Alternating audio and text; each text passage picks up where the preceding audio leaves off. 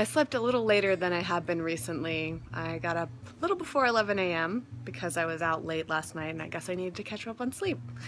So I didn't end up having breakfast today because I basically got up, got ready, and went out to the dance class at the bar studio. And then when I got home, I just felt so physically drained that I've just been resting, and I made the simplest thing that I had available to me, which was this potato dish. It was supposed to be just like mashed potatoes like I had last night, but I added a little bit too much veggie stock to the pressure cooker, so now it's kind of like a really thick potato soup.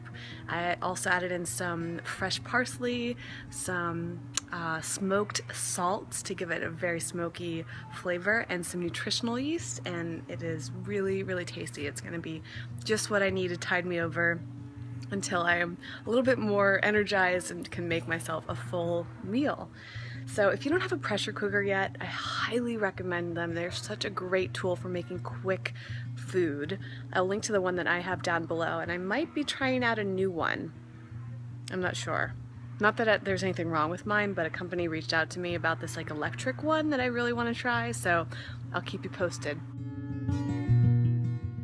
I am having a late night snack of brown rice cereal with Beyond Milk and coconut sugar on top of it.